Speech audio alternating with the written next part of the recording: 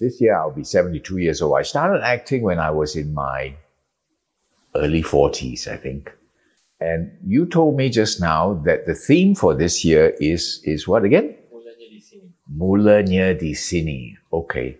I thought one day, wouldn't it be nice if I could do this when I grow up? But as a lot of things that we experience in our childhood, as you grow up, things change and priorities change, and I didn't pursue acting. Instead, I went into radio.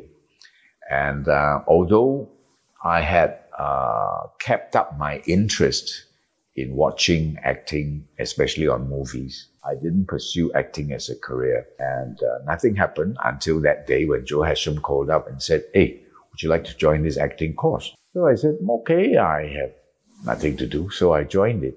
And at the end of the 8-week basic acting course that I participated in, Joe and Farida asked me, "Hey, Patrick, what are you doing between this date and this date of this month?" I said, "Nothing. Would you like to come and audition for a role in our first actor studio production?" I said, "Yeah, okay." So I went to audition for the role of Cardinal Wolsey that was being produced by the Actors Studio. And I got the role of Cardinal Wolsey. That was the first time I've ever been on stage acting in a play. The role I played, Cardinal Wolsey, the scene that I was in, there's only one scene, it's a cameo role. That one scene of mine lasted 4.5 minutes.